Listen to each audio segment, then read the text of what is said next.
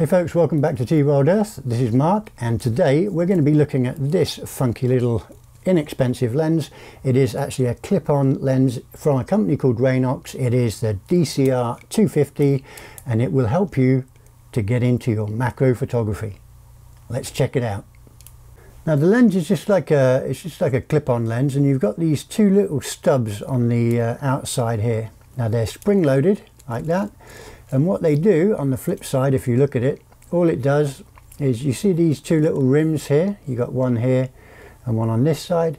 By pushing those together, you introduce this clip-on lens into the front element of your lens and just release the clips, and what they do is they'll grip onto the rim where the filters go on the front of your lens.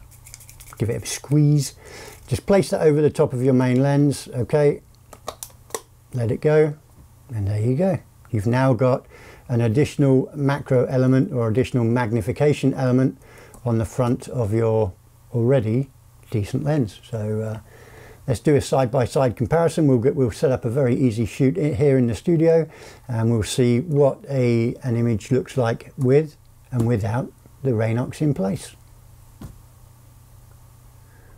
Okay guys, well, welcome to the corner of my studio office, small space that it is, and I'm going to be using these dried flowers as my subject. It's a background element that I use for product photography, food photography, that kind of stuff.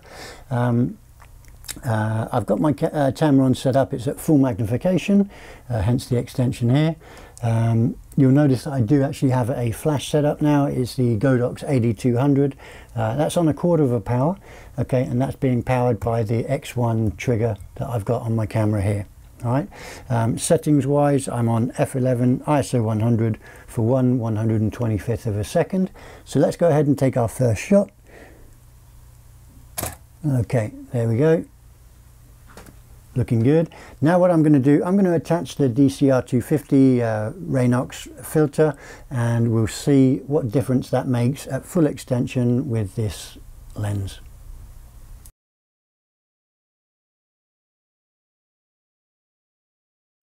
So now with the Raynox DCR-250 in place, let's take a shot. We're at full magnification. I did have to move the camera just a little bit just to get a bit closer because of that magnification, but we're maxed out. Depth of field is going to be quite small even though we are still at f11. So let's go ahead and take a shot, and then we'll compare both of those images in the computer.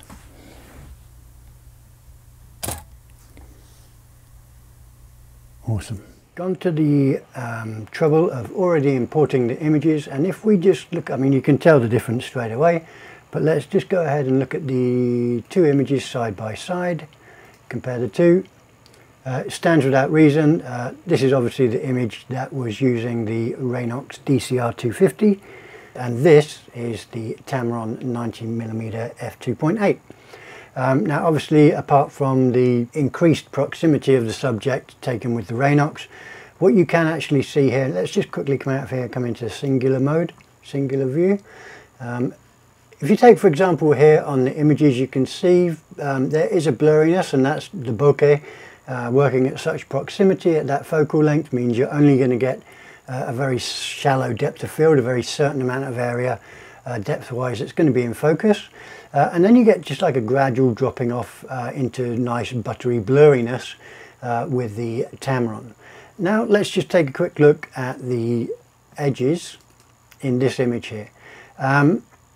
There is a difference, and it's something that you see with a trained eye, and that's not in any way condescending to anybody that may not be able to see it.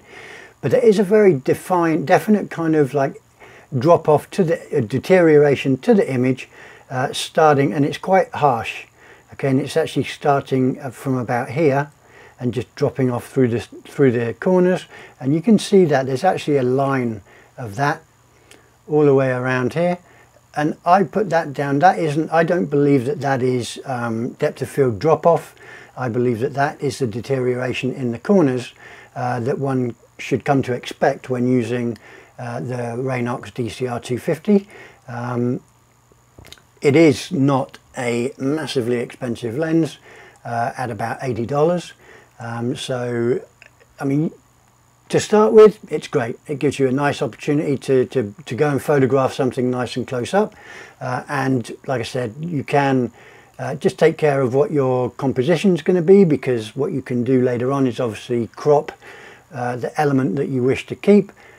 If you pre-plan your composition knowing that you are going to be cropping, that will stand you in pretty good stead to avoid having to present blurry corners in your final image when you want to show your images off online to your friends, etc, etc.